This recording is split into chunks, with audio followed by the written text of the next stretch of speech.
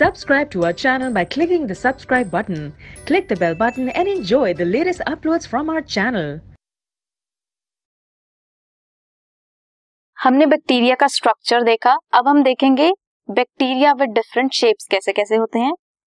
कोकस होते हैं जो स्फेरिकल शेप के होते हैं, विब्रियो हो सकते हैं मींस कॉमा लाइक, बैसिलस जो सिलेंड्रिकल शेप के होते हैं एंड स्पिरुलम जो स्पाइरल शेप के होते हैं.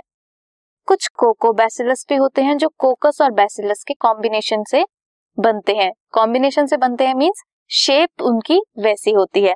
एंड कुछ स्पाइरोकेट भी होते हैं. अब हम देखेंगे डिफरेंट डिफरेंट सेल्स, प्रोकैरियोट्स भी हो सकते हैं और यूकैरियोट्स भी हो सकते हैं, उनकी different shapes and sizes.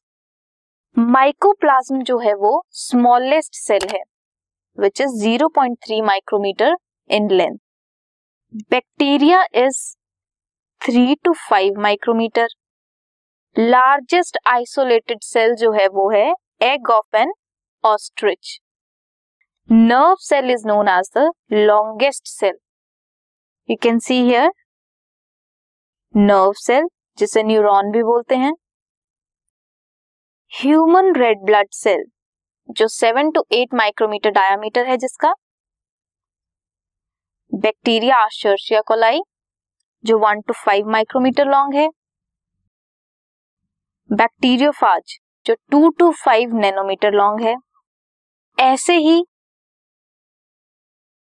Chlamydomonas 5 to 6 micrometer long. Different different cells की डिफरेंट डिफरेंट लेंथ और डिफरेंट डिफरेंट शेप्स होती हैं.